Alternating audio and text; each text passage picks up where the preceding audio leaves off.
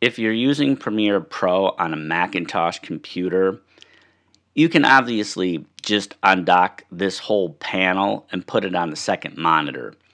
I know a lot of you want to just see the composition or see what's in this viewer, just this right here. You don't want all these icons and buttons going to the second monitor. It's pretty easy to do on the Macintosh. Where it says Premiere Pro CC on the menu bar, you scroll down to where it says Preferences. You slide over and scroll down till you hit Playback. Right here is where you have the option to output to the second monitor, and it will just be the composition. It won't obviously be this whole panel, but that's really all there is to it. I'm going to select OK.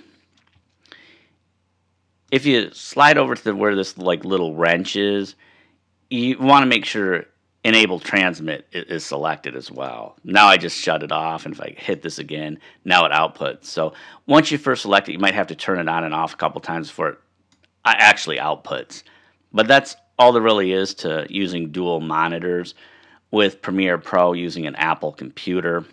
On a Windows PC, if you want to use Premiere Pro with dual monitors, you can select this panel here, undock it, and put it on the second monitor. It would have all these icons and buttons, and I know a lot of you don't want that outputting to the second monitor. You just want what's in this preview window here or what's on the canvas.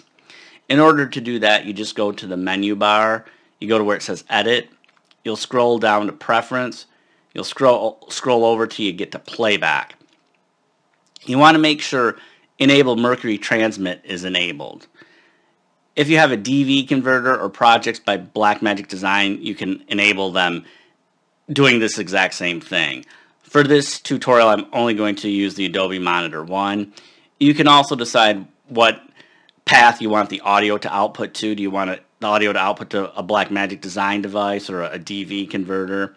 It's pretty simple to set up Premiere Pro to make use of dual monitors, whether you're using a computer monitor or third-party hardware. So I'll just select OK, and I want to let people know that the option for Mercury Transmit Enable and Disable is also right over here as well. That's really all there is to using dual monitors on a Windows PC when using Premiere Pro.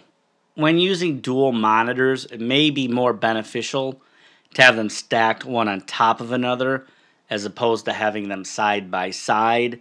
But in the end, it's really what works best for you.